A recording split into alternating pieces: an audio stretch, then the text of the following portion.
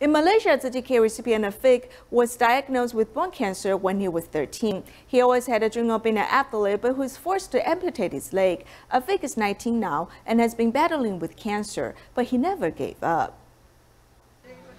Time tu 2014 lah saya masuk sukan MI.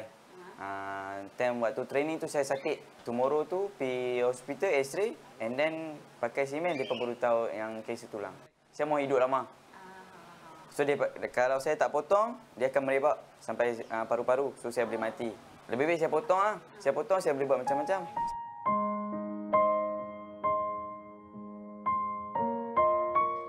"19-year-old Afiq has just received the new medical crutches provided by Tzu Chi volunteers.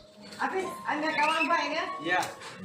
Afiq's leg was amputated 2 years ago, but that did not extinguish his hope towards life. Although he's unable to become an athlete, he's determined to live his daily life to the fullest, treating it just like his own competition. I am alive now, so this is the best time for me to repay my parents. They've spent a lot of money to treat my illness. Now I want to work hard and earn more money for them. I'm working as a janitor now and also selling salmon with my auntie. I think that he's a very positive child and he has a very outgoing personality. He's also very filial towards his parents. He has a wish, that is to be able to have a prosthetic leg. So we discussed with the Lions Club and they agreed to sponsor him a prosthetic leg, which costs 11,000 ringgits. With the sponsorship from the Penang's Lions Club, Afiq finally had a second left leg. I am very happy. After installing the prosthetic leg, I can finally walk without depending on the crutches.